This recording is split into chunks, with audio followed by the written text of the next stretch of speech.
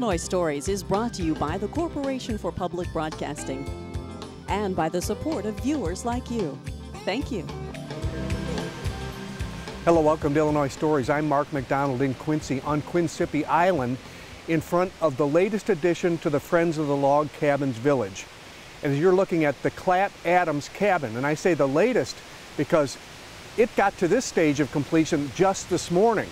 And in a few minutes we'll be talking to the man who put this cabin back together for the Friends of the Log Cabins. But first, John Gebhardt, this has got to be exciting for you because you and your group have been down here for about 8 years trying to save this village, and now you've got your latest addition, the Clat Adams cabin. That's cool. You're building. That's great. This is the first major achievement I feel that we've done for the village because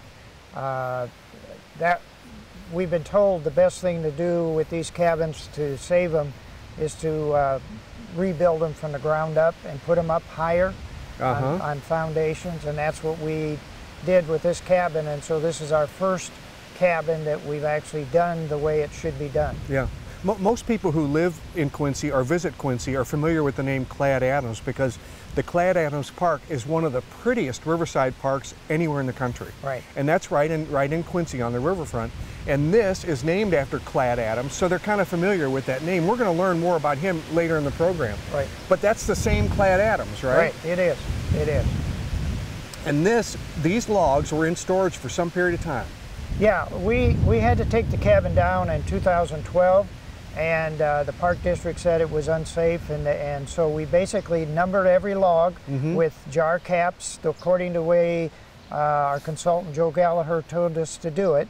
We numbered them, took them apart, put preservative on them, and put them in the old Skyride building, which is on the other end of the island, and covered them up until now when we brought them back and basically put them back together. Yeah. And we got some help like from Comcast.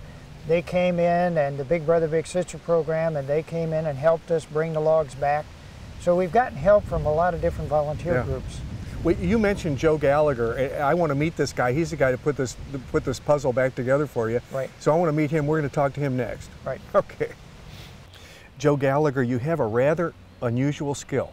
There aren't a lot of people that travel around the country reassembling log cabins.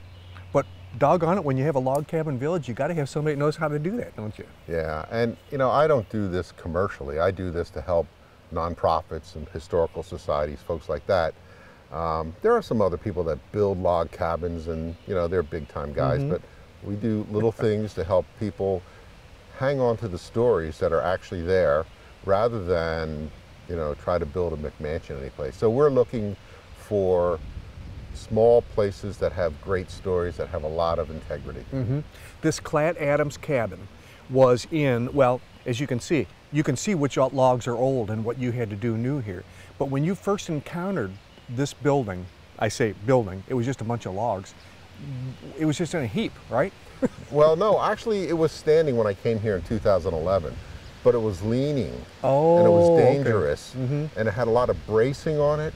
So you could look at it, you could count the logs, you could examine the logs.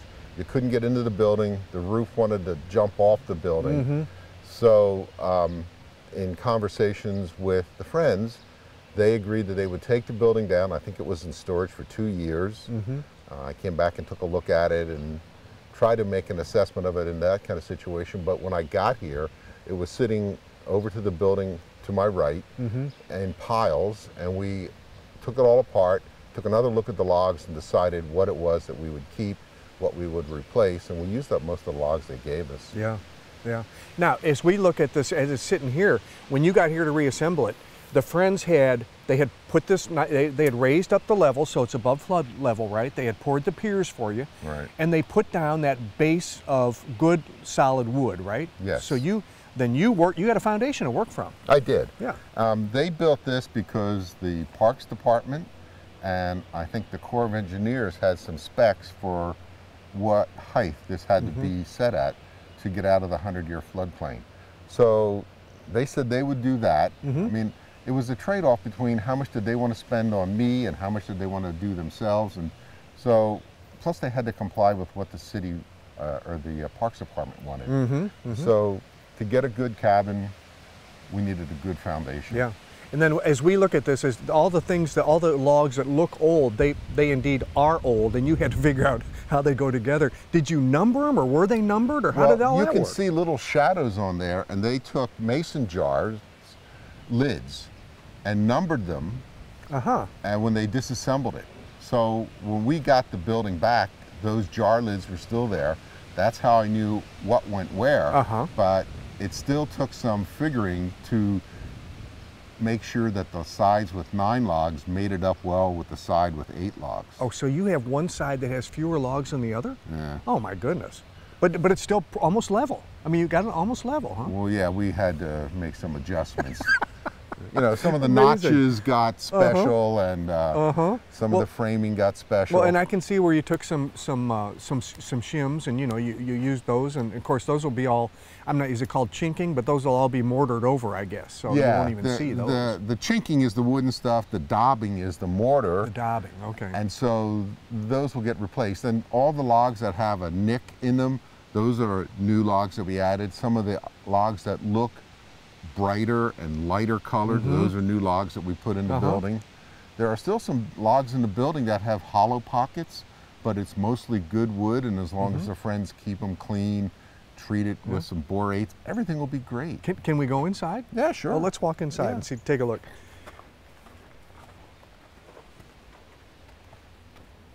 Okay, so you've got this, and you got a ton of gravel in here, so this is going to be good. It'll be able to drain and everything. That's the idea. You put some flooring in. Did you determine? The friends put the flooring in. They did. Okay, yeah. And that was flooring they had from when it was here originally, I guess. No. This is one of the volunteers sawed trees on his property to put this flooring in. Oh, okay. And so there's a stack outside with so more of that. So they're going to continue to put. They'll put the flooring in. They'll get the flooring in. Yeah. Okay. You had to frame up the windows. Were there windows in here originally, and you just found there were 4 holes. They had frames, but those were long gone when I got here, and 2 doors. So we just framed those in, and we added these corners just for structural integrity. You know, while the logs are okay, I wanted to have a building that was bulletproof. So we have a bulletproof building.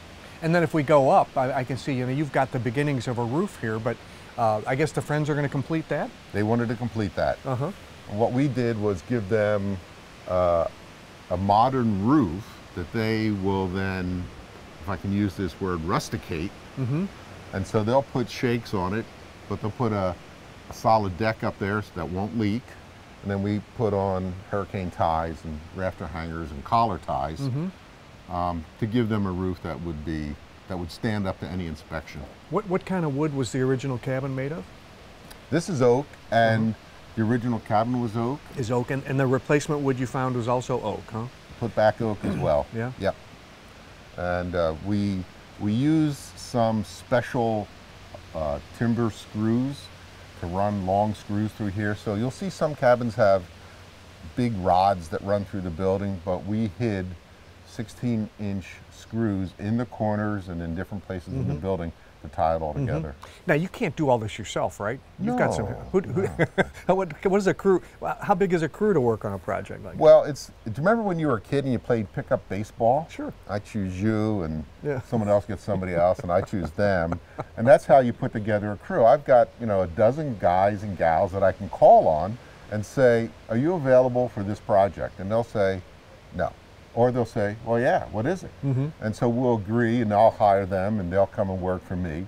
They all have a good skill set. You know, it's not like I work with too many trainees, but I can. Yeah. And so that's Do you how have we any do it. specialized equipment that it takes? I mean, do you have a crane or anything like that to help you hoist this stuff up in the air? Or? The Friends had a crane, and it was a interesting device. I think you might have a picture of it somewhere. You'll see it. Okay. And we were able to put most of these logs on the buildings with just the 4 guys, but you get up above 8 feet and it gets awful sketchy. So we had, in here we had scaffolding, and we would stand on the scaffolding and the crane would bring the log over and set it down for us. We try to notch them before we put them up, just to make sure we didn't have to monkey with them, you know, 6 or 7 or 8, 10 feet in the air. And then when we put the big ridge beam in, the crane came in. That's a 30-foot 2x10 doubled beam. So, yeah, we had a crane. Yeah. But I use power tools, hand tools. I have a log moving device that looks like nothing you've ever seen, but it's called the Blue Ox. And a person can pick up a 26-foot long log by themselves and roll it around without any trouble. No kidding. Just it's just, you know, wheels on a fulcrum, and you can just kind of drag around. We use those a lot just to move things. Yeah. So the equipment's not highly specialized, but you have to use the right equipment in order to get the job done right. Yeah, yeah. Do you have any? Are there any log cabins waiting for you to assemble? Do you have a list of work lined up yet? The phone rings regularly, and some of them are, you know, serious people, and some of them, you know, I said, well, I can come and look at it, but I know you're 500 miles away. You have to pay my mileage. Oh, I can't do that. Goodbye. You're in Idaho, right? Yeah. So people call you from all over the country. Pretty much. Yeah.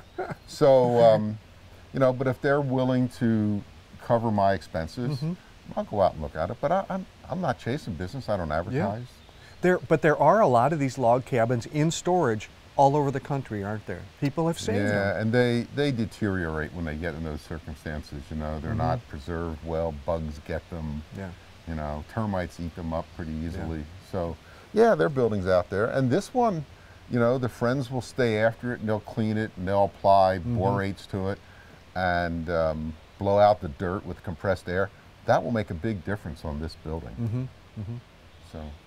Well, listen, thanks for being in Quincy and for doing this work. I think one nice thing about the work you do is you know that after you're gone, your work is still going to be around. You know, this is going to be here for a good long time, isn't it? Yeah, I don't think about this as a monument to anything except the persistence of these friends. You know, these are a good bunch of folks who, you know, I have a good time working with them. They're nice to be around. They're pleasant people. We share the same values. What could you ask for besides that? Yeah. Thanks, Joe. Nice meeting you. Take care. You too. John, this name Clat Adams fascinates me, you know, because of the big park down on the riverfront, you know, everybody's familiar with. And this is dedicated or donated to the Friends in the name of Clat Adams, but we don't really know whether Clat Adams had anything to do with this cabin or not, right? Right. The Michael family donated the cabin, and we don't even know where the cabin come from. We'd love to find out so we'd know the history of the cabin. It was most likely that his parents lived in a log cabin when they first moved to Quincy, because most people who came to Quincy in the 1800s lived in log cabins till they could afford to build. That was their starter home, right? Yeah. A log cabin. They weren't meant to be. They were meant to be temporary. They were never meant to last as long as they've lasted. Right. But as long as it is donated in honor of Clat Adams, let's talk a little bit about him, because people are familiar with the name, but I didn't know anything about him. What was his role in early Quincy? In early Quincy, his father started a general store with supplies and things for people coming up the river, etc., and people who lived in the area.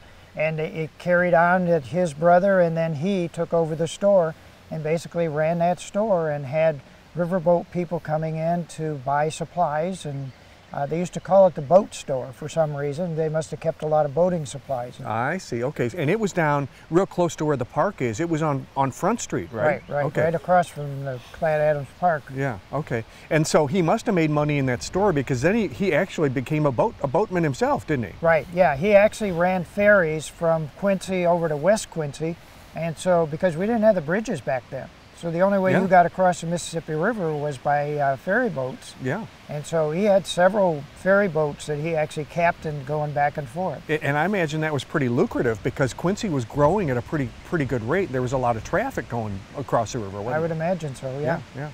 Okay, now behind you, the reason I wanted to shoot this part of this interview here is behind you is one of your cabins. And you were telling me we have so much work to do. We've shored up the roofs on most of these, and we have new cedar shake shingles and everything. But here's a good example of what happens when a roof gets. Well, roofs are never meant to last forever. Yeah. That roof's been on there since the late '60s. So if you think about it, that roof lasted a long time, but it's had its time, and it needs to be replaced. And the best way to redo this cabin is to take it all the way down to the ground, build the foundation up higher, and then put the cabin back together like we just did with the Clat Adams cabin. Oh, so this really? is our next cabin to do, and right now we're in the process. We'll be asking people to donate and raise money for it. So we have enough money that we can do that. So you won't be just putting a roof on this. Oh, no. You're going to reassemble this thing. No, we have to take it apart because some of the logs are needing to be replaced.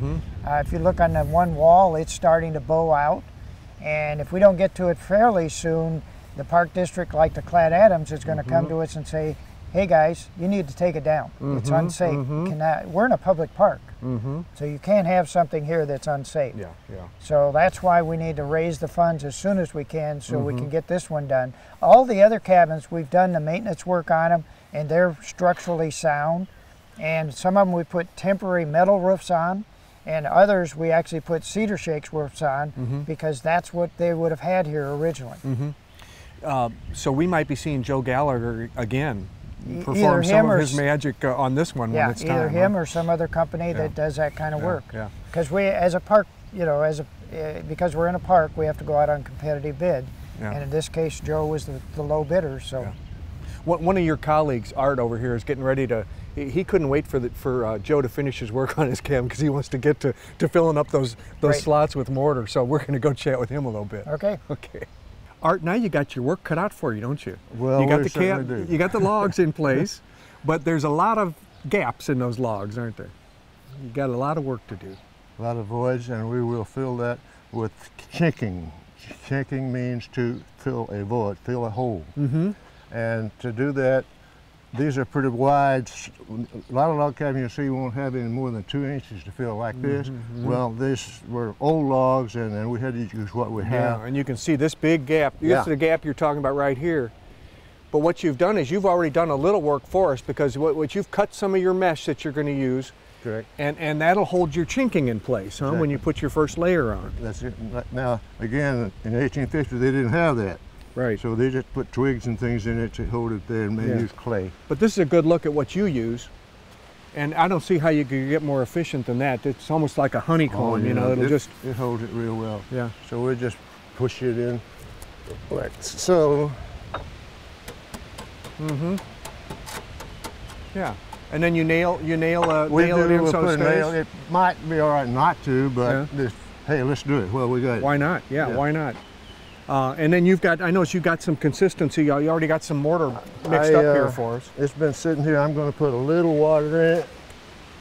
Yeah, I dried it out. I waited too long, didn't I? And made you dry it out. Use the old arm power to mix it up instead of a concrete mixer.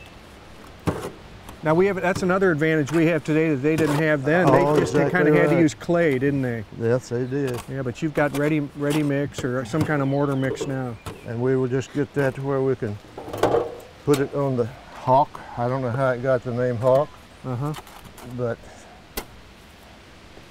that way we can take it over and fill in the chink, the holes right in here. Easy way to do it is to push it over. And then I have another smaller trowel that I can use. I did have another smaller trowel. Well, maybe it's in the bucket, huh? I do. It's right here in the bucket. Okay.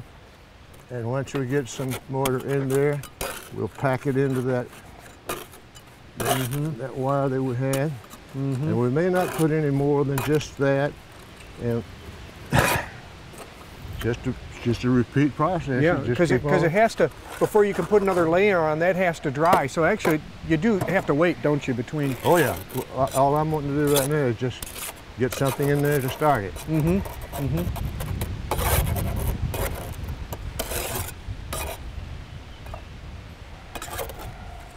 Now I got it too wet.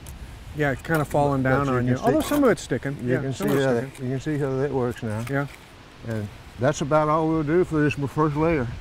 Maybe just keep that on and come up and bring it up to the top. Right. And it'll just be maybe 2 or 3 processes to get it out, and then we'll smooth it down and curl it, make it look good. Yeah. And then after that all sets up, then you go back around and then you do what's called daubing, huh? Where you actually finish it off. Right. Now I mentioned taking a brush a stiff brush, and watch how that will make little grooves in there. It sure does, yeah. Now, whenever that dries, the other layer will stick to that, and we may put 2 or 3 layers in there. Okay, so if you had a smooth surface, it's less likely to stick to it. Correct. Right? Okay, Correct. all right. And will your daubing material be very similar to the same stuff? I don't know why they call it daubing, but chinking and daubing. Same material. Daubing kind of like the finish coat. And the chinking is the fill coat. You've done this process on some of the other buildings, haven't you? Well, what we did, and you can see that's not too professional looking. Are we looking over there? Yeah. We have volunteers. I think it looks pretty darn good. Youngsters. And you'll also see there, like that, you see a rock sticking out? Yep. You can put rocks in here. Anything. Anything that'll stay, just help you fill those gaps. This weighs a lot of weight in this concrete. Yeah. So we will probably, in these wider holes, put a little board or a little log in here to fill. And you can see where they've done that. I mean, down here, you know, they're putting just about anything you can. Yeah, we'll just leave that right in there. Yep. And so that doesn't have to be perfect. It just has to keep the air out, right? Water and rain, any rain. Yeah. Betty, right in between the old cabin and the Clat Adams cabin, you have an herb garden. We certainly do. And it's almost middle May now, but things are growing up pretty good, aren't they? Oh, yes, they are. And this was a necessity back in those days.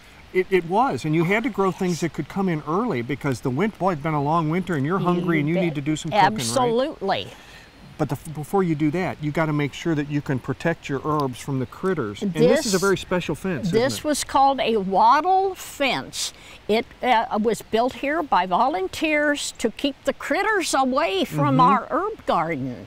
Well, you know, I don't know what could get through that, the way it is so tight. It is very tight. They did a fine job. Yeah, and I think what you would do is if you were an old-time settler, what you do is you'd go out in the woods and you wanted to thin all this stuff anyway. Absolutely. So you cut it all out and all this like 1-inch and 2-inch stuff, haul it back to near the house. That's true. And put it around your garden and just kind of wind it around and it would take a pretty small rabbit to get through that, I'll tell you. It would. This is held up very well. It has. Now our herbs, out here we have the tansy, which is an insect repellent. Okay. They sprinkled that on the floor of the cabin to keep insects out. No kidding. Oh, yes, yes. Well, I tell you, the critters must not like it because you planted it outside the fence, so the critters must not like it either. That's right, that's right. You got some early onions coming on here? Oh, yes, here? Absolutely. And of course, they were used for flavoring soups and meats and chickens. Yeah. And so, yeah, the wild onions or winter onions, as they were called then. And I can't believe this, but you're actually trying to grow, I'm going to ask you to step toward me. You're actually trying to grow dandelions. Look at this big old guy down here. I know, And you got a bunch of them. They use dandelions for salad, for tea. Yeah, mostly that. Yeah. So salad and tea. They make wine out of them too. Yes, I've never had it, but they say it's really good. Yes, they did make wine out of that too. Mint grows like crazy, and I'll tell you what.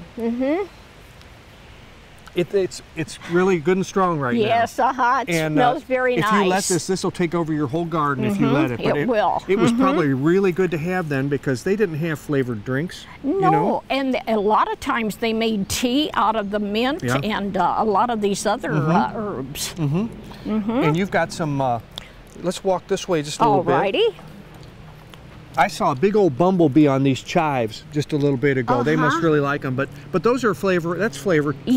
Yes, it is. And the dill there, of course, is for seasoning.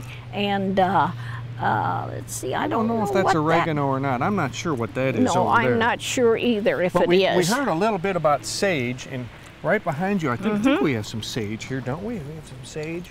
Yeah. Oh, sage. yes. There we have sage. And of course, it was for seasoning, and I think insect repellent also. Well, I'll remember that because it's getting to be mosquito time, and I'll tell you what. Oh, yes. I don't look forward to that time of year. No, not at all. Not at all. So, well, thank you very much. You're welcome. The Friends have their work cut out for them. They have a self-imposed deadline to get this cabin finished for Frontier Settlement Days in September, when the mayor will dedicate it in honor of the 175th anniversary of Quincy's founding. With another Illinois Story in Quincy, I'm Mark McDonald. Thanks for watching.